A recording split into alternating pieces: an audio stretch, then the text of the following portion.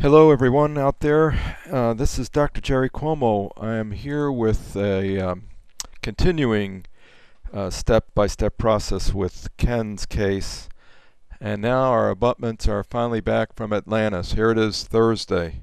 As you recall, my previous discussion included a design, a FedEx up to Atlantis.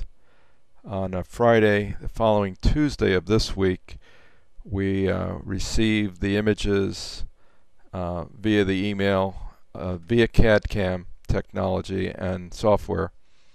And then we okayed the design, and back they came. Here they are Thursday. They arrived via FedEx, and we're ready to hand them over to our laboratory technician. So let's go through it.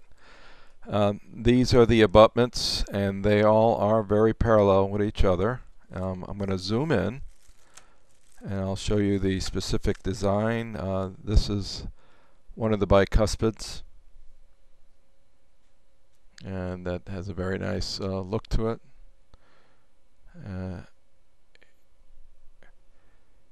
Here's a cuspid here, and you're seeing a nice chamfer design. That was the design I picked. I also picked, I wanted to support the soft tissue. These are 8 and 9. Very nice design. And coming over to the two bicuspids, 4 and 5, with ample space in between. Screw head positioning, occlusal opening. And they also, which is nice about Atlantis, is they mark, most labs will mark each abutment, and here are 4 and 5 for the bicuspids, and these are marked also 8 and 9, 11, and 13. Let's go back to number 2. That's the molar. Very nice design, and we're ready. So let me digress a little bit here and talk a little bit about how we got to this position. The lab at Atlantis will make these for you, but I made it myself. They were very much impressed by the use of triad material, where you can actually take it on and off the model. It's not made of wax, it's made of a hard composite material. We've also discussed the fact that we can even try this in the mouth if we sterilize it. You know, I haven't, but you could. And so, again, they scanned this, they superimposed it over the lower model, which is the bite registration and lower model. There we are.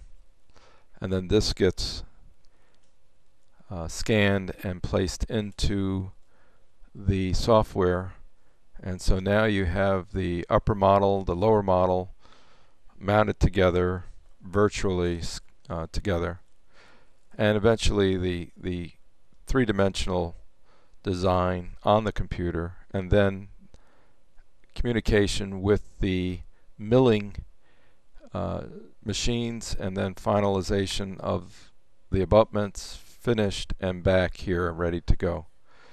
So there are the abutments. Again, now there's a few things too. When you get a case back, you want to check it again with your own silicone index, because you never know, you know, with a computer, you still may be some things you need to adjust. We still need the human being for some of this. So I put my index back in place, and I did find that I would like to have this abutment, which is number 13, as well as number 5, changed. And so let's take a look at that. Let's see why. Well, we're looking through our silicone, or excuse me, our Omnivac, and we find out it's not that long. It's kind of short and squatty, so we're going to increase the length by about 1 millimeter. And also we wanted to make this abutment wider. A little too narrow to cast to, too narrow to put cement in and expect it to seat all the way. So we're going to increase the width, so we'll be above the gum line with the margin on 13, but we're going to make it wider, match the other side. Okay, and if there's any other modifications, the lab technician's going to do that before they fabricate the framework, which is our next step.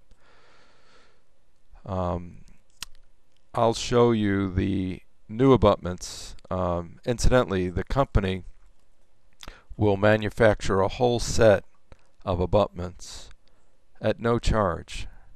They would rather do that and have them all come in together, and this way they stay in the same path of insertion. And so they, I asked them, I said, you know, what about just making a few and then returning them to me, and I'll swap them out. And they said, no, we'll just make you a whole new set.